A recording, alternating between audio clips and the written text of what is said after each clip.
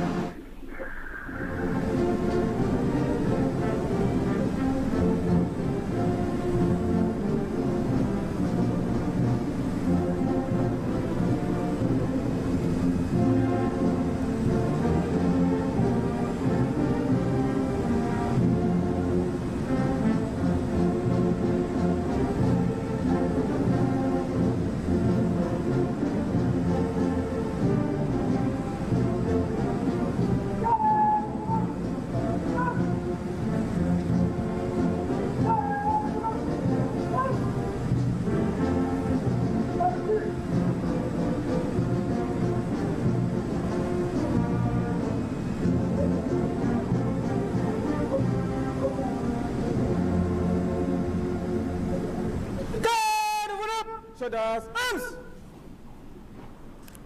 Guard, open up! Orders, arms! Stand still!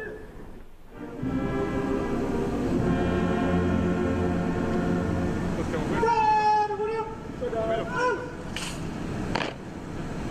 Guard, open up! Orders, arms! Stand still!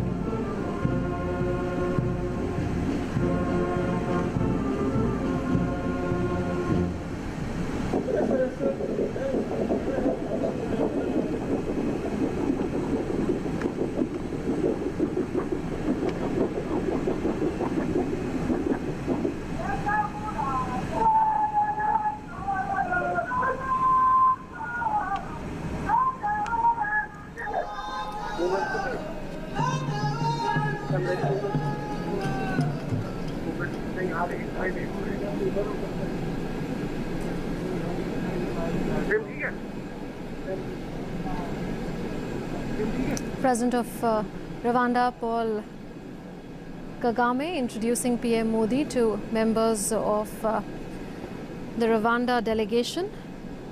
The red carpet has been rolled out for Prime Minister Narendra Modi. Earlier, Prime Minister walked down the red carpet, crossing the guards of honor. Our correspondent Bikramjit continues to be with us. Bikramjit, what will be the next few engagements of the Prime Minister today in Rwanda?